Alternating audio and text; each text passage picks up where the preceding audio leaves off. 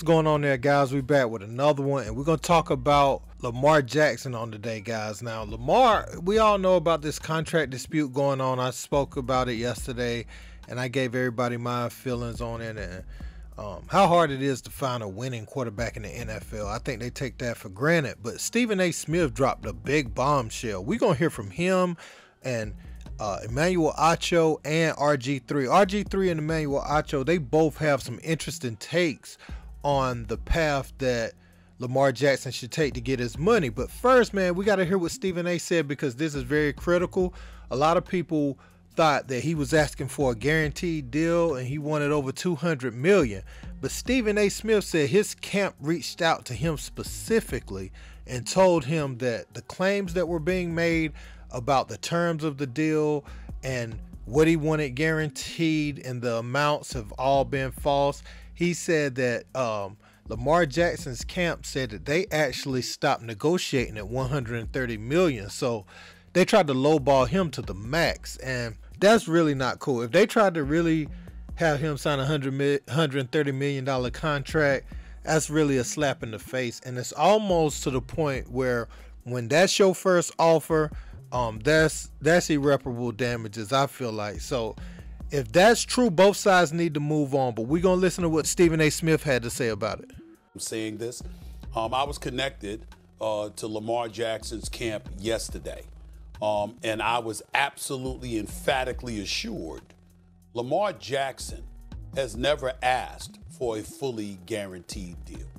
I'm echoing what Lamar Jackson's camp said because they reached out to me personally yesterday. A, they have never asked for a fully guaranteed contract. B, the number that the Baltimore Ravens stopped at was $133 million guaranteed. Supposedly, according to Lamar Jackson's camp, has stopped at $133 million. But don't tell me that what Kyler Murray got, Lamar Jackson doesn't deserve. Lamar Jackson deserves $200 million guaranteed.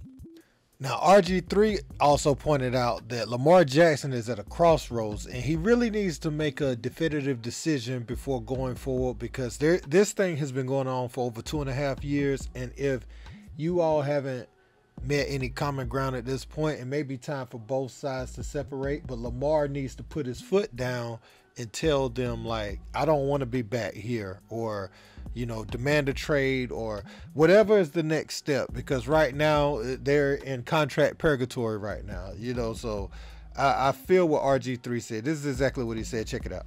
The Ravens are willing to be patient because they want to see what happens with Joe Burrow and Justin Herbert and what's going to happen with Jalen Hurts. Because if those guys don't get fully guaranteed deals, it actually helps them in their negotiations with Lamar Jackson.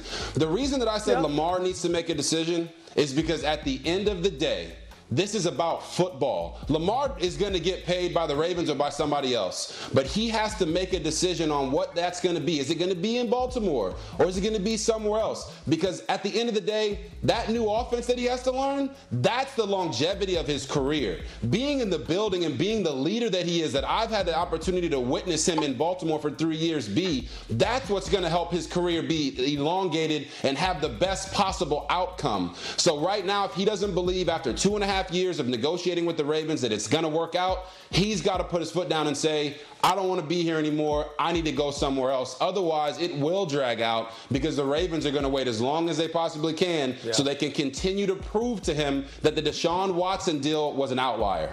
If you want to be the highest paid at your position ever, you usually got to go somewhere to get it.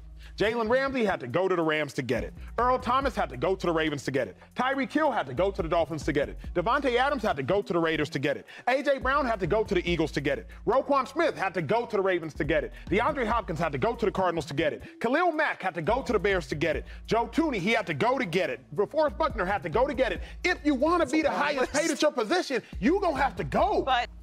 So Acho's whole thing is that Lamar may have to leave Baltimore to get paid, and he may have to go to one of those franchises that's starving right now to get his money, just like Deshaun Watson did. He's with the Cleveland Browns and they haven't done anything, and that's where he was able to get paid at. So Well, looking at this, man, all three guys actually have interesting takes, but the bombshell Stephen A. Smith drop, it's good to see his side reaching out because uh, the media's control this narrative, especially with the dollar amount that he was seeking, as if it was 100 million extra additional dollars he wanted guaranteed. If he was asking for another figure and what they only wanted to give him guarantee was a 130, I don't think anyone can blame him for not taking that deal. You know, he's already been an MVP. They've made the playoffs. You know, only thing we hadn't done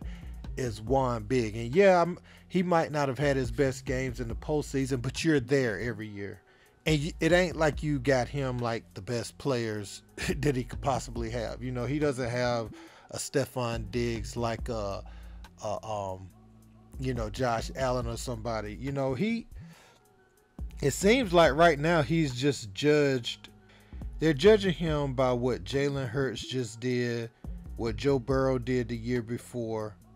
Honestly, if I'm being honest, it's like he's judged with those two guys. Like, if he can't do what they do, then they don't need to pay him. But, you know, I think there's still some upside there with Lamar, so you can't definitively say that, like, he'll never reach that level, in my opinion. I mean, you're going to have to get more on that roster around him. You just point blank, period. You know, he doesn't have, I mean, if you look at Joe Burrow, he doesn't have like a,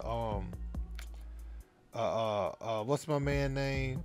Not Justin Jefferson, because I'm thinking LSU. What's my other man name? God, that played with Joe Burrow. The other one that played with Joe Burrow, Jamar Chase. He don't have no Jamar Chase on his team. He doesn't have an A.J. Brown on his team. You know, he doesn't have those guys. So, the way I look at it is he needs a little more leeway. He needs a little more time, man. And I feel like if the Ravens don't retain Lamar Jackson, they can't come to some kind of contract resolution. They're going to be in some trouble next year, man. Because, I mean, Emmanuel Acho, I didn't show it in that clip, but he was talking about how Lamar could have sat out this season. And that really would have put the Ravens in a bind, you know. But he went out there and played, and this is why guys don't go out there and play, you know.